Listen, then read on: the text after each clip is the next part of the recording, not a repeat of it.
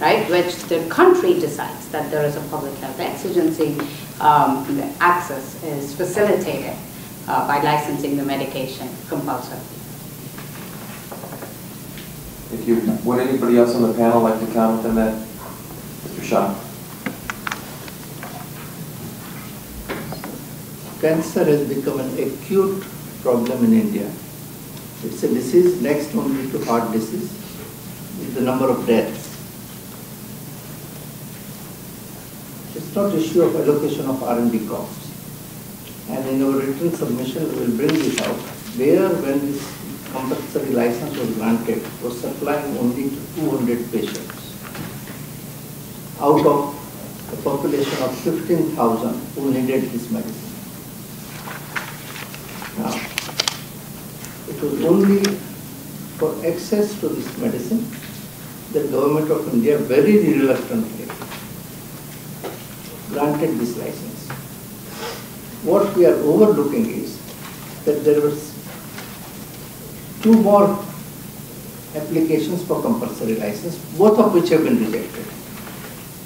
So out of 3 applications, 1 is granted, 2 are rejected. And most of the submissions which have been, written submissions which have been made are based on motivated media reports where some health activists have at some point of some time said that government should grant compulsory license and for government use for some drugs. Now, government has not yet taken a view on this, and very fact that this is being reported for more than 1 month shows that how government is reluctant even to consider other compulsory license. So it is not merely allocation of R&D cost, but when people are dying of cancer, there is a medication available. And just because they cannot afford that medication, should they die? The point on the R&D allocation cost, which I said earlier a little differently, US, Western Europe and Japan contributes 82% sales of the pharmaceutical industry, global sales, where only 18% of the world population live. 82% of the population lives in other parts of the world, including India. And they contribute only 12% of the sales. Now, isn't R&D cost recovered from the 88% sales? I'm not denying, please do not misunderstand me, that rest of the world should not contribute to innovation. They should. Question is, in what proportion? Please. You know, I just want to stress that last point, and you know, my view is not important in this, but I would draw your attention to the fact that when the compulsory license was actually first adjudicated first by the Patent Office and then the appellate body, the ruling made at the lower levels recommended a license at the highest end of the range recommended by the World Health Organization. Keeping in mind the requirement that you just articulated, that you know that you have to contribute to some share of the global fixed cost, and then in the appellate review they increased that remuneration even further to take into account exactly that fact. So I think the Indian system is aware that you have to balance the access concern, but not oblivious to what is the fair share of contributing to global R&D. Quickly, please. I just want to remind, you know, when we talk about cancer drugs and the number of people affected in India, in the United States, we talked about compulsory licensing in 2001 when 20 people were affected with anthrax, and there was a fear that more people would be affected. So what amounts to public health, and at what stage it amounts to public health exigencies, these are all questions that that internationally the sovereign has the right to decide. And in this case, I think it's well documented that India took a recent sort of opinion in issuing the license. Thank you. Now turning to the rest of the panel, is there a tension between characterizing India as a free rider in the area of IP protection and finding that India is hurting itself with respect to innovation and investment by means of its IP policies? I see Mr. Popper, you might want to answer that. Sure. I mean, and much of the discussion, I think, has been a little bit of a debate about the sort of wisdom of IP policies and where the balance is. I come from the side that believes that patent protection and limited monopolies lead to innovation and investment. That's my worldview. I understand others may have a different view. So I think that, yes, I believe when India has restrictive policies or policies that promote its domestic manufacturers or domestic interests over those of perhaps more economically efficient outside interests, I think that does shoot themselves in the foot, perhaps not in the short run, but I think undoubtedly in the long run. And I'm not an economist, but I look at 400 years of anecdotal evidence that tells me that more open economies tend to do better over the long run than closed economies. Mr. Shah, please. Apparently, there seems to be a dichotomy between the US government position and the US business. US has been a signatory to the TRIPS agreement and Doha Declaration on Public Health, and which set the minimum standards of IP which developing countries are obliged to adhere to. India has met those standards, and between 2005 and 2013, it is corroborated by the fact that not one government has taken India to dispute settlement body for not complying with TRIPS agreement. Now, what US business and industry is asking is that India must comply with the US standards of IP protection. I worked with Pfizer for 30 years, and I was driving Pfizer's IP agenda in India. I'm fully familiar with Pfizer's position. And I had at that point of time, I'm going back to way back in 1992, said that do not expect that India would have overnight the same IP standards as you have. You need to be hand-holding and move the country closer. And one reference was made to music and copyright industry. Why in copyright industry the enforcement and IP protection moved faster than pharmaceutical? I would urge US business to consider this. Local industry demanded greater protection.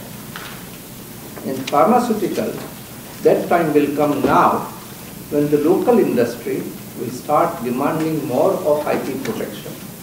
Let me just shift over to Professor Flynn for one last comment.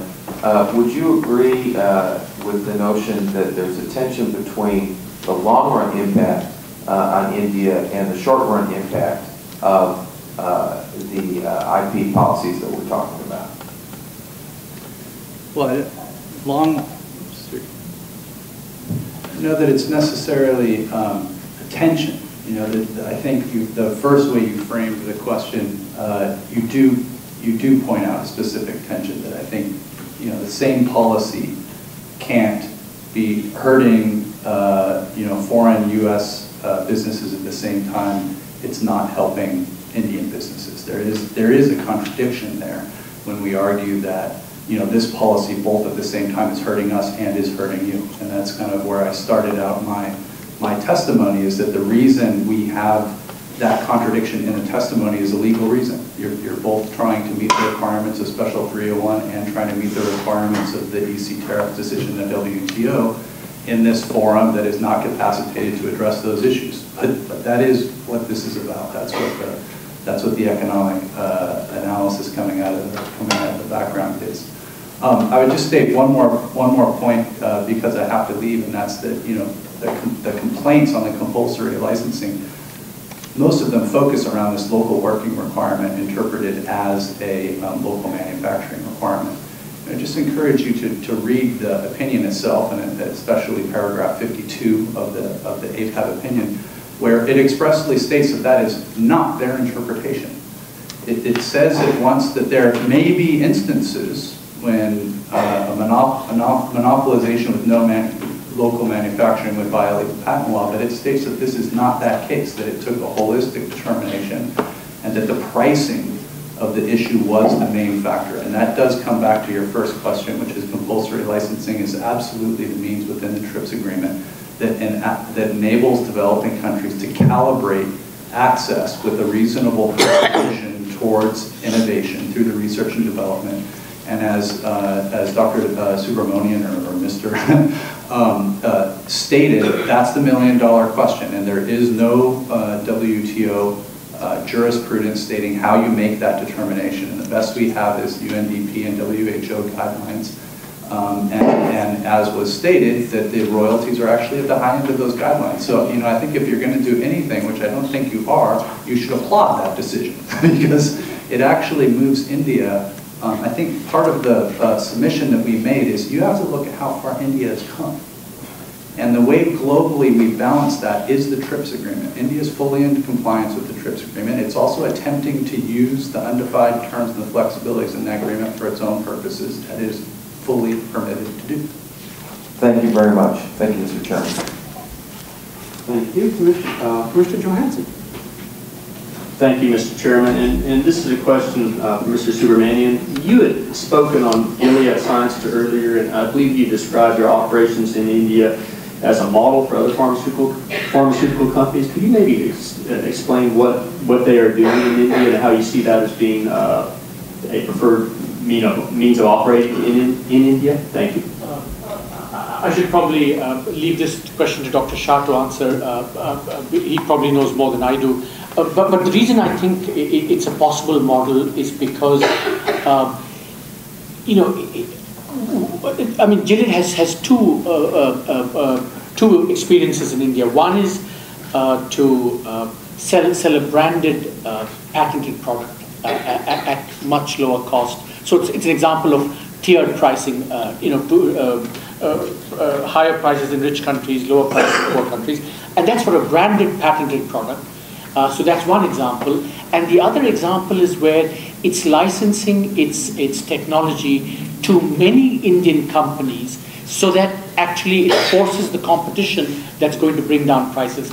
So in a sense, what it's trying to, you know, put into practice is developing a model where you remunerate the innovator at some reasonable rate, while at the same time ensuring that the access objective is met in kind of creative ways.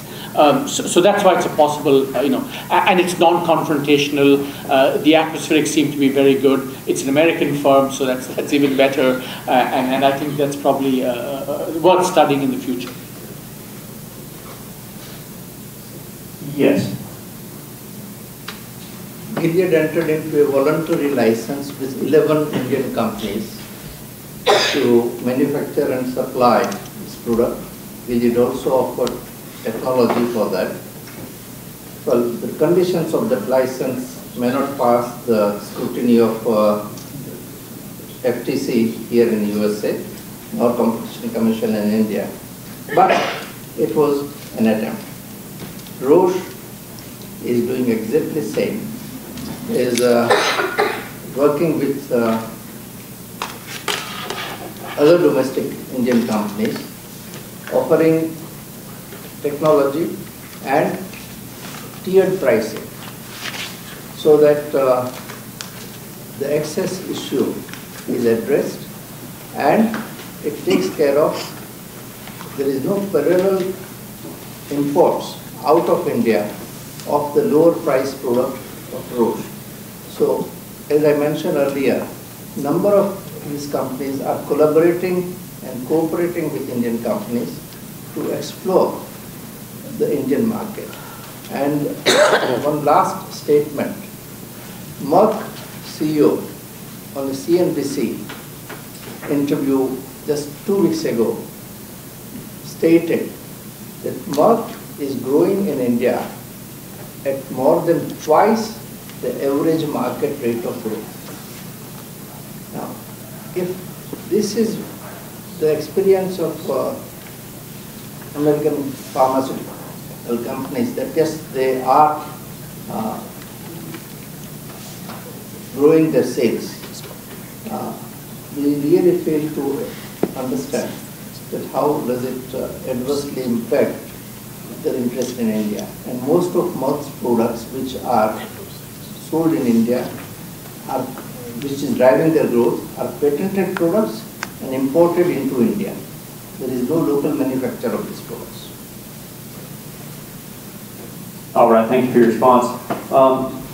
Mr. Schlesinger, you wrote in your written statement that the Indian government has been urged to issue a directive or strict policy guidelines mandating that all government departments across the country use legal software. Do you know what extent illegal software is being used by government entities in India? Do you have any ideas what that number would be? Well, you know, looking at the benchmark, which would be the overall unlicensed use of software, we're looking at about 6 out of 10 copies in the Indian economy as a whole.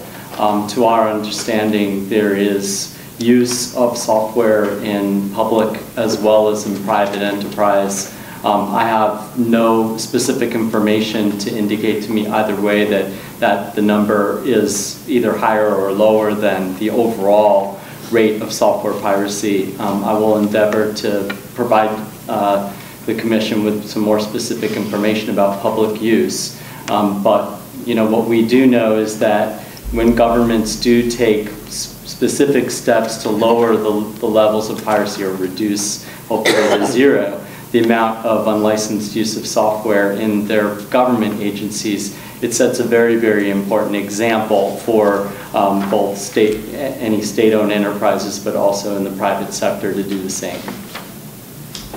And with other countries other than the U.S. government has been quite vocal in instances in which those countries are using software illegally on government entities are using U.S. software illegally. To what extent has the U.S. government made this a priority? I simply don't know the answer. I was wondering if maybe you knew what that would be. Well, certainly on the U.S. side, from the domestic side, we have an executive order addressing the issue, and so it's implemented here domestically. In foreign countries, specifically with regard to India, do you know if the U.S. has made this a high priority? Well, I would say that it is on the U.S.'s priority. It's on the U.S.'s list of issues that it mentions when it talks about intellectual property practices in India. I couldn't give you an idea from my vantage point as to the level of priority that the U.S. currently gives to this issue. Yes, Mr. Rao? I'd like to comment on that. The real concern that we have today is not so much government agencies buying pirated software, but government and corporate employees loading pirated software on government or corporate machines that they have access to. In other words, it is individual malfeasance on the part of the employees, and that is what we're trying to address. I don't think any Indian government department is, deliberately putting pirated software. The question is, are we policing enough to make sure that employees are not misusing their privileged access to a computer or to a database? And that is why I think the suggestion of making it taxable and letting the taxman loose is quite an ingenious one, because the tax people generally have an ability to get in where the anti-piracy police may not be that effective. So I thought that was a very clever idea. All right, thank you for your responses. And also, Mr. Schlesinger, you mentioned at page 4 of your written statement that the Policy Act, when it was amended in 2012, had some positive features added to it. Could you explain what some of those positive features are and how well they work? Sure. Well, the Indian copyright law has been amended several times over the last, 20 years or so. The latest one being in 2012. One of the major issues at play in India was the affording of full rights for music musical compositions, and this is one area where we did see a improvement in the Indian copyright law statute as amended. I think it's just fair to note that in addition to that, the overall enforcement structure, which provides for various civil remedies such as anti-pillar orders and Moreva injunctions and John Doe actions is left in place. So there is an underlying structure for strong copyright protection. Of course, it's the matters that have been left out that we're most concerned about, including dealing with the unauthorized camcording of movies right off the screen. There were 43 instances of major U.S. motion pictures which were stolen right off the screen and then, in very short order, transmitted over the internet and made available to millions, harming that market.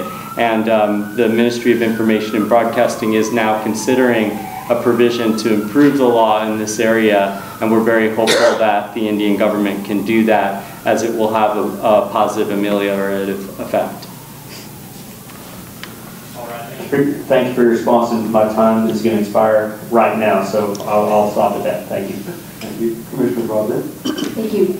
I'm glad Mr. Ezell could move up and be a little bit closer. You were pretty far back and on the third row there. I have a hard time seeing. My questions relate to the ICT sector right now. It's so successful in India. What is the resistance to having any involvement in the ITA 2 negotiations? What reasons are the Indians giving you for why they aren't, you think they'd be a leader in this negotiation? And then maybe Mr. Rao could comment too. I think that dialogue on the ground in India perceives that India was not benefited by the original information technology agreement because they perceive a decline in their ICT production, hardware production sector, and they attribute that to the information technology agreement. Whereas I think that's a misguided analysis. And certainly competition from China had a part in eroding India's ICT production industry, partly because Chinese firms used unfair innovation workforce practices themselves. That's where part of the fault lies. But one of the real reasons why India did not benefit as much as it could have from the ITA was that it maintained throughout the entire period of the ITA's implementation an inverted duty structure, in which what the ITA did was reduce tariffs for finished ICT products, but it didn't cover as many of the inputs, the components that go into ICT products. Those weren't addressed very often in the original ITA. India left their tariffs high. So what happened is that it couldn't have a competitive assembly industry, and it ended up just importing these parts. And that's actually what the ITA-2 is designed to address. I think when you look at the data globally, you see countries like Argentina and Brazil that have not participated in the ITA. They've seen their participation in global ICT value chains decline by as much as 60%. So I think while that sector may not have performed as well as India would have liked, it's not because of the ITA, it's because of problems that manufacturers face, infrastructure, the energy access. There are a number of reasons why that sector has not performed as well as it could have.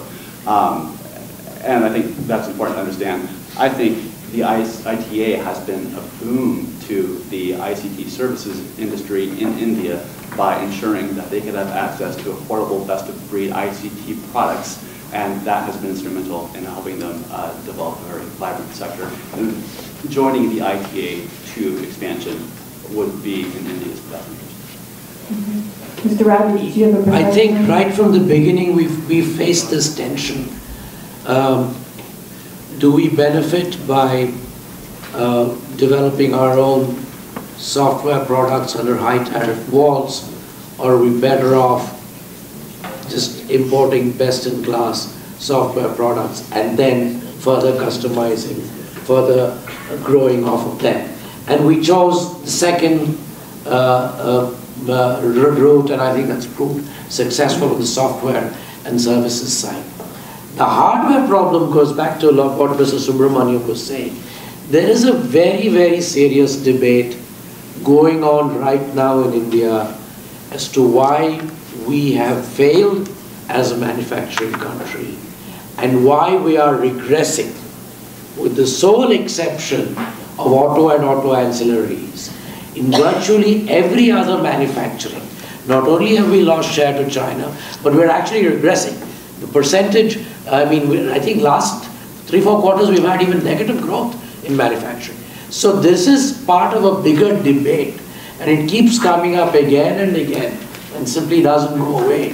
What are we doing right or what are we doing wrong?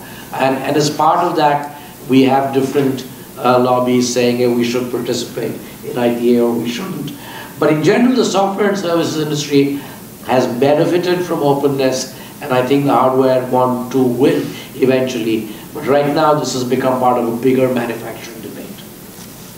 Sorry, and that's why the PMA and not participating in the ITA 2 are manifestations of the same underlying big debate that's going on. Okay. I wanted to touch a bit on the local testing of ICT equipment issue. Do you expect this issue to reemerge next year? And will the, I mean, I guess I'm trying to get at what do you expect on this issue coming up?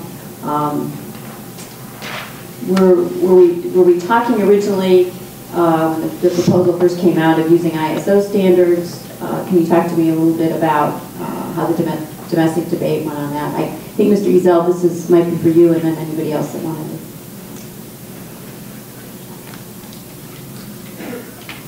Well, I think what we saw with Indian policy here was a change from the previously established policy. Previously, Indian laboratories would accept the results of internationally accredited laboratories when qualifying ICT equipment, and they changed that so that the testing had to occur within India-approved laboratories. I think the optimal outcome would be for India to revert to the policy that was in place before that worked effectively of accepting the results of decisions rendered by internationally accredited laboratories. Unfortunately, at the end of October, India announced a 3-month delay in the implementation of these policies. That 3 months came up here at the start of the year, and they put policies back in place. So unless something changes, we may have to face this going forward. And I think when you look at what's happened to ICT industries, it's very real that they have faced, up to hundreds of $millions in lost sales for their products because of approval delays, regulatory delays, and this continues to be a very serious issue for the global ICT industry. It would seem there would be a domestic constituency to get something working here. Is there? Does anyone know? Perhaps I'm not answering, may not answer your question directly, but I think here, let's be honest, and the problem here is China.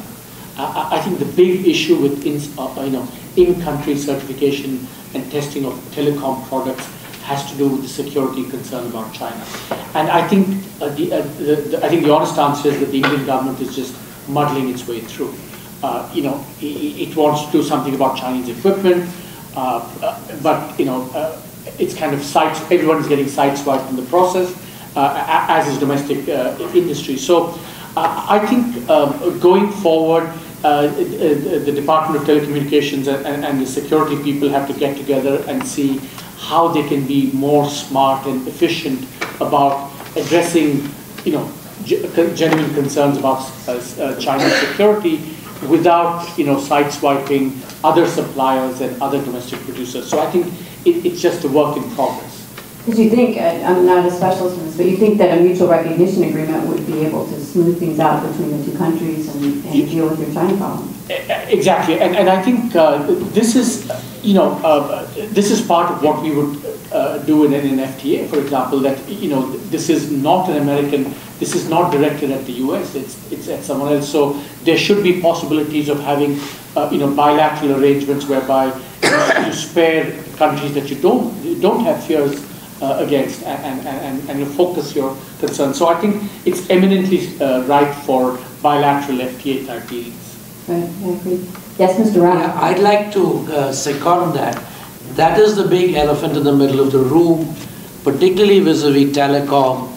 Every day there's